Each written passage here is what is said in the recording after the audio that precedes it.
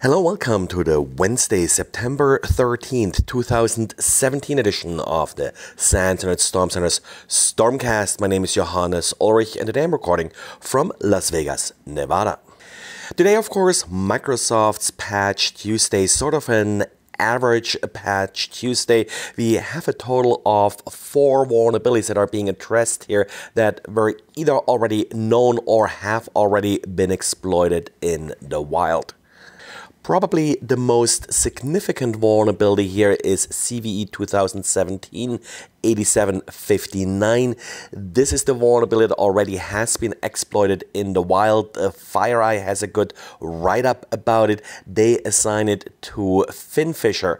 Now, the vulnerability here is actually in a .NET component that parses SOAP, but the way it's being exploited is via Microsoft Office. What FireEye saw here was Word documents being delivered that then, when opened, not in protected mode, are triggering this vulnerability. So Office or Microsoft Word is really more the delivery vector. The actual vulnerability is in .NET.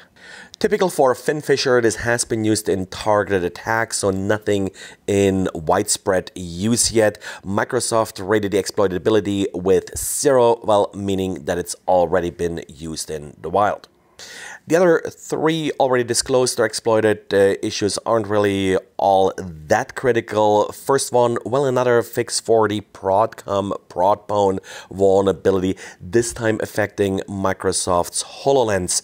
Don't think it's really in that widespread use to be that significant, really. Then we do have another update for Device Guard. This is really more a security feature bypass. And finally, an update to Microsoft Edge's content security policy. There was a vulnerability that allowed you to bypass content security policy in Microsoft Edge. This has already been disclosed, but overall content security policy, yes, it is a nice feature.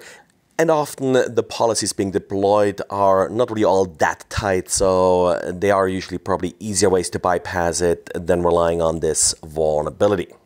And then there was also an update for the Microsoft Office Defense in Depth. And now I haven't really been able to find a lot of details what this really entails. It is labeled as being already exploited in the wild. Probably more something like a security feature bypass in this case.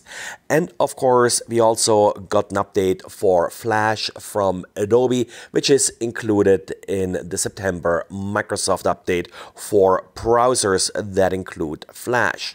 So in short, watch the .NET issue, definitely patch that. Also apply the browser-related patches. They're always a big target. But other than that, just follow your standard patch process in order to apply these patches. But well, Microsoft wasn't the only big security news today. We also received a word of a set, actually 8 distinct different Bluetooth vulnerabilities that were discovered by Armis Labs. They named these vulnerabilities BlueBorne, and what's really sort of unique about it is that it pretty much affects every single operating systems. There are 2 vulnerabilities specific to the Bluetooth stack in Linux and the Linux kernel. There are 3 vulnerabilities for Android. We do even have one for Windows here and one in Apple's low energy audio protocol. All affected vendors have released patches for these vulnerabilities.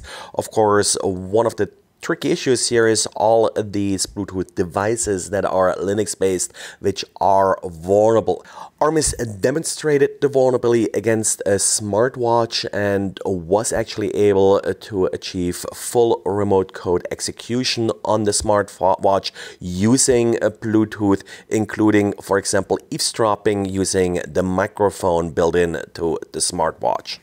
Of course, exploiting the vulnerability does require some physical proximity, but really all you need to be in Bluetooth range. You do not need to pair with the device in order to exploit these vulnerabilities. So there is no user interaction required here.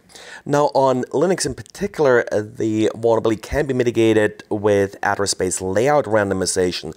A lot of the major Linux distributions do have that enabled, so they are not exploitable here while the vulnerability still exists. However, once you're looking at embedded devices and the like, you're much less likely going to find ASLR enabled. Now, Android is a little bit a special case here. Android does use ASLR, but in this particular case, it was possible to bypass ASLR using another information disclosure vulnerability in the kernel, which leaks the information necessary to create the exploit.